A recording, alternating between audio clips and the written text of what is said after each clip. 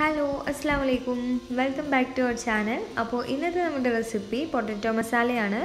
ഭയങ്കര ടേസ്റ്റി ആയിട്ടുള്ള ഒരു റെസിപ്പിയാണ്. നമ്മൾ ഈ ഒരു നീർദോശയിലേക്കും അതുപോലെ തന്നെ പൂരിയിലേക്കൊക്കെ പറ്റിയ റെസിപ്പിയാണ് കേട്ടോ. അപ്പോൾ എല്ലാവരും ട്രൈ ചെയ്യുക, ഇഷ്ടപ്പെട്ടാൽ ലൈക്ക് ചെയ്യുക, സബ്സ്ക്രൈബ് ചെയ്യാത്തവർ സബ്സ്ക്രൈബും ചെയ്യുക. അപ്പോൾ നമുക്ക് ഇതുണ്ടാക്കാനായിട്ട് തുടങ്ങാം.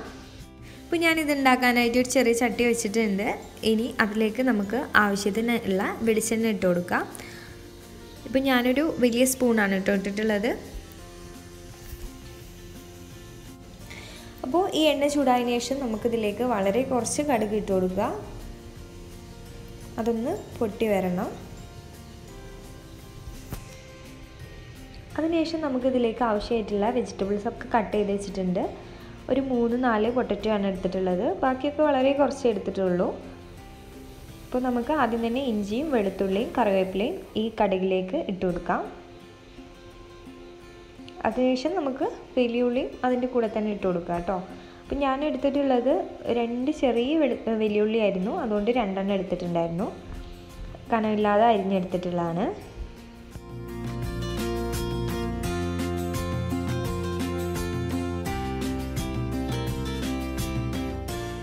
ഇനി ഇത് നന്നായിട്ടൊന്ന് വഴറ്റി കൊടുക്കാം.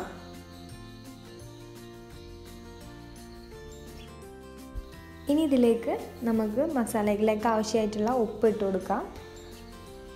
അപ്പോൾ ഇനി കുറവുണ്ടെങ്കിൽ നമുക്ക് അതിനനുസരിച്ച് ചേർത്ത് കൊടുക്കാം കേട്ടോ. അപ്പോൾ ഈ ഉപ്പും കൂടെ ചേർത്തിട്ട് ഒന്നും കൂടെ നമുക്ക് വഴറ്റിയെടുക്കാം. നമ്മുടെ ഉള്ളി ഏകദേശം നന്നായിട്ട് വഴന്നു വന്നിട്ടുണ്ട്. ഇനി ഇതിലേക്ക് ആവശ്യമായിട്ടുള്ള മസാലപ്പൊടികൾ ചേർത്ത് കൊടുക്കാൻ പോവാണ്. അപ്പോൾ ഞാൻ 1/2 സ്പൂണ് മഞ്ഞൾപ്പൊടി ഇട്ട് കൊടുത്തിട്ടുണ്ട്. ഇനി ഇതിലേക്ക് നമുക്ക് കാശ്മീരി പൊടിയാണ് ചേർക്കേണ്ടത്. അപ്പോൾ ഞാൻ കാശ്മീരി എടുത്തത് നമ്മൾ ഓൾറെഡി പച്ചമുളക് ഇതിൽ ചേർത്തിട്ടുണ്ട്. അപ്പോൾ എരിവ് കൂടി പോവും. അപ്പോൾ ഇതിൻ്റെ ആ ഒരു കളറിന് വേണ്ടിയിട്ട് കാശ്മീരി എടുത്തതാണ്. 1 സ്പൂണ് മല്ലിപ്പൊടി. ഇതൊക്കെ ഇനി നന്നായിട്ട് ഈ സവാളയായിട്ടൊന്ന് മിക്സ് ചെയ്തെടുക്കണം. തീ സിമ്മിലിട്ട് കൊടുക്കുക കേട്ടോ, അല്ലെങ്കിൽ പെട്ടെന്ന് മസാല കരിഞ്ഞു പോവും. അപ്പോൾ സിമ്മിലിട്ടിട്ട് ഈ എണ്ണയിൽ ഇതൊക്കെ ഒന്ന് മിക്സായിട്ട് ഒന്ന് മൂത്ത് വരണം. ഇപ്പം നമ്മുടെ മസാലയൊക്കെ നന്നായിട്ട് മിക്സായി വന്നിട്ടുണ്ട്. ഒട്ടും കരിഞ്ഞിട്ടൊന്നുമില്ല. ഇനി നമ്മൾ കട്ട് ചെയ്ത് വെച്ചിട്ടുള്ള ഉരുളക്കിഴങ്ങ് ഇതിലേക്ക് ഇട്ട് കൊടുക്കണം. അപ്പം നമ്മൾ ഉരുളക്കിഴങ്ങ് വളരെ കുഞ്ഞാക്കിയിട്ടൊന്നും അരിയേണ്ട ആവശ്യമില്ല. ഞാൻ അത്യാവശ്യം വലുതാക്കിയിട്ടാണ് മുറിച്ചിട്ടുള്ളത്. അപ്പോൾ ഇനി ഈ ഉരുളക്കിഴങ്ങും ഈ മസാലയും കൂടെ നന്നായിട്ട് ആദ്യം ഒന്ന് മിക്സ് ചെയ്തെടുക്കണം.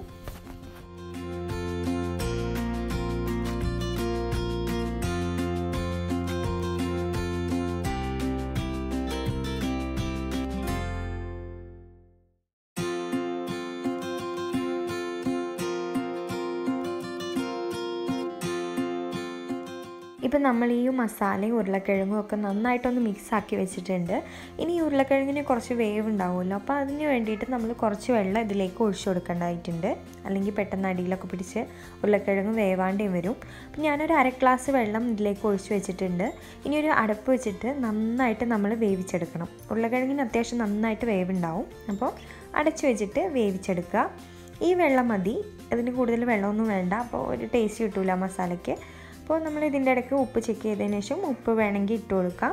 അതിനുശേഷം നന്നായിട്ട് അടച്ചു വെച്ചിട്ട് ഒരു 10 മിനിറ്റ് വരെ വേവിച്ചെടുക്കണം കേട്ടോ. അപ്പോഴത്തേക്ക് ഈ വെള്ളമൊക്കെ ഒന്ന് വറ്റി നല്ല ക്രീമായിട്ട് വരും.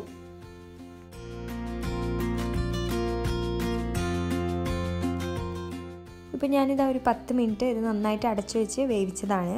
അപ്പോൾ കറക്റ്റ് എനിക്ക് 10 മിനിറ്റ് തന്നെ നല്ല വേവായിട്ട് വന്നിട്ടുണ്ട്.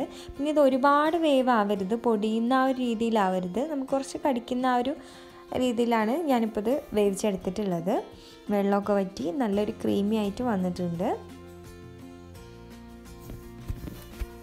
അപ്പോൾ നമ്മളിതാ ഈ ഒരു പരുവത്തിൽ ഇതാക്കി എടുത്തിട്ടുണ്ട്. ഇനി ഇതിലേക്ക് വേണ്ടത് മല്ലിച്ചപ്പാണ്. അപ്പോൾ മല്ലിച്ചപ്പ് കുറച്ചെടുത്തതിന് ശേഷം നമ്മൾ കട്ട് ചെയ്തിട്ട് ഇതിൻ്റെ മുകളിലേക്ക് ഇട്ട് കൊടുക്കുക. ഇതും നന്നായിട്ടൊന്ന് മിക്സ് ചെയ്ത് കൊടുക്കുക.